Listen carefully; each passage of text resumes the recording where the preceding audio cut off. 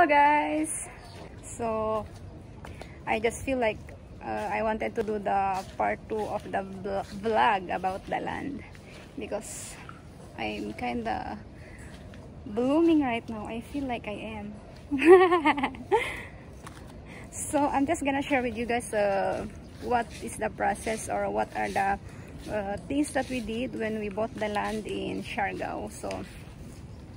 So the first thing is, of course, you need to go and check different lands, and then by that time you already choose which one you want, and then you will buy it.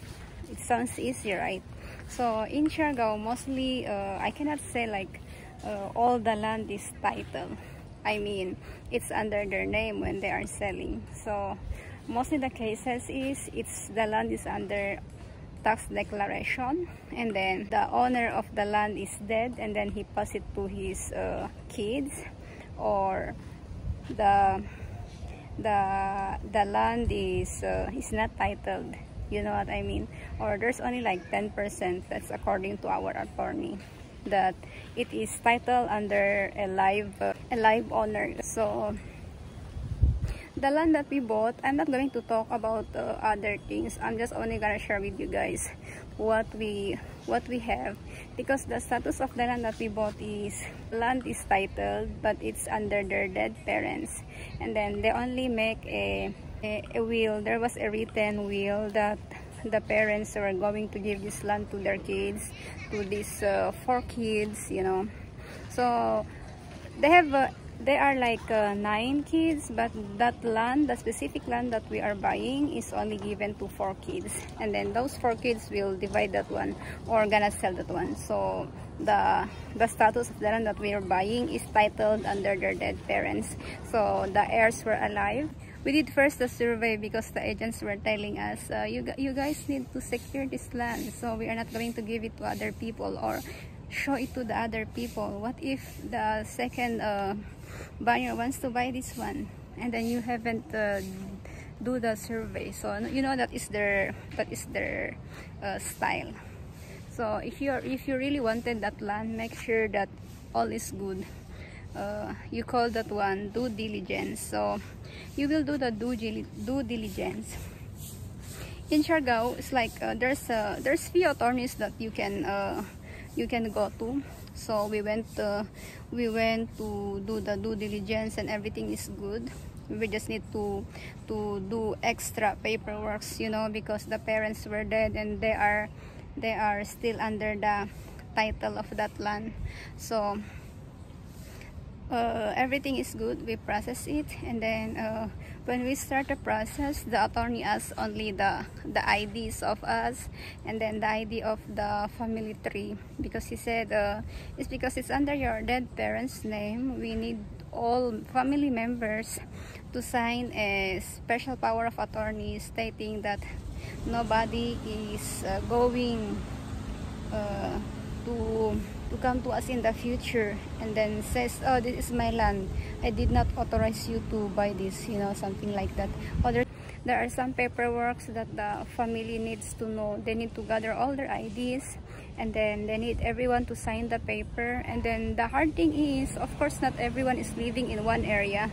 You know, they are living in Manila, they are living in the other part of the Philippines, and then, you know, it takes time to do things in the Philippines. When we are completing the signatures, it takes like a week or more than 1 week to complete it. So after the signature is complete, we went to the attorney and paid the land because everything is good.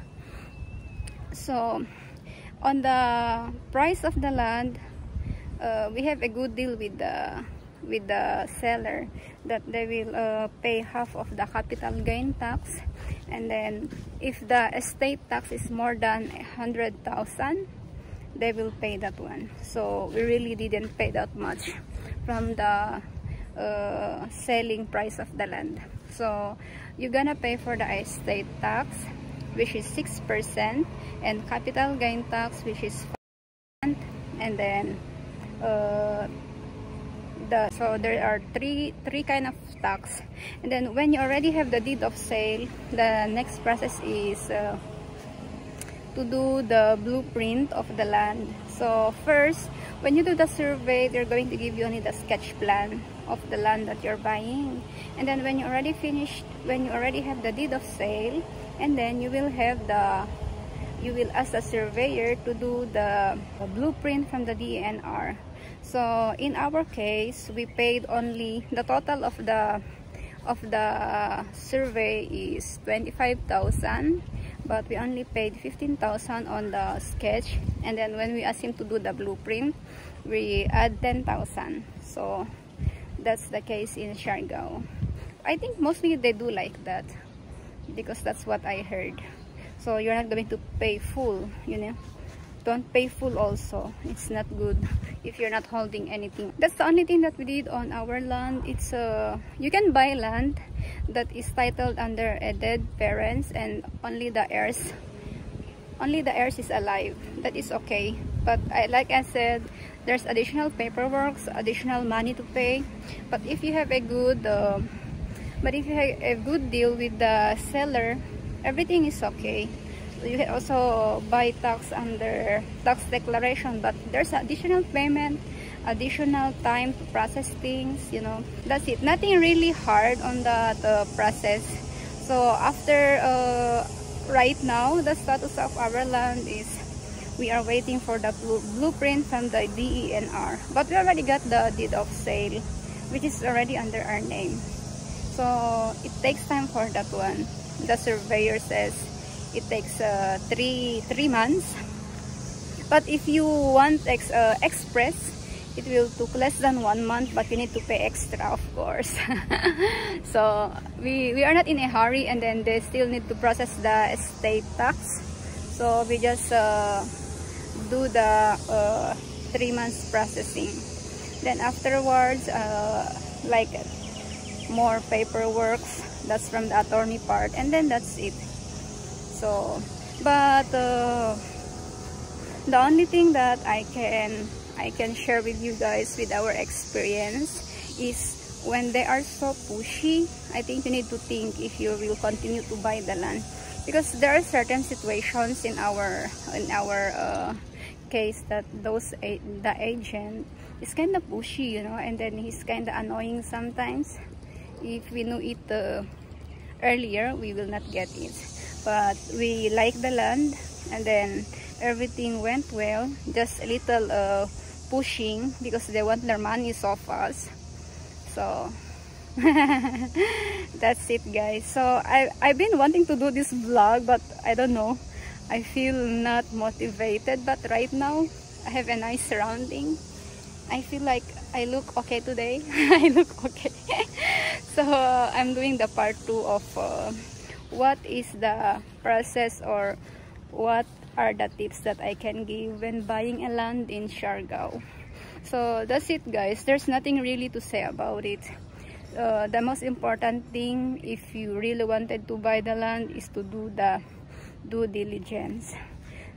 Alright, so thank you for watching our vlog, guys. Stay tuned for upcoming vlogs, and then we are here in Bali, so I will upload more vlogs from here. So thank you for always watching my videos. Please share it with your friends or share it on your Facebook. Demanding. Anyhow, a nice morning here in Bali, Indonesia. Thank you.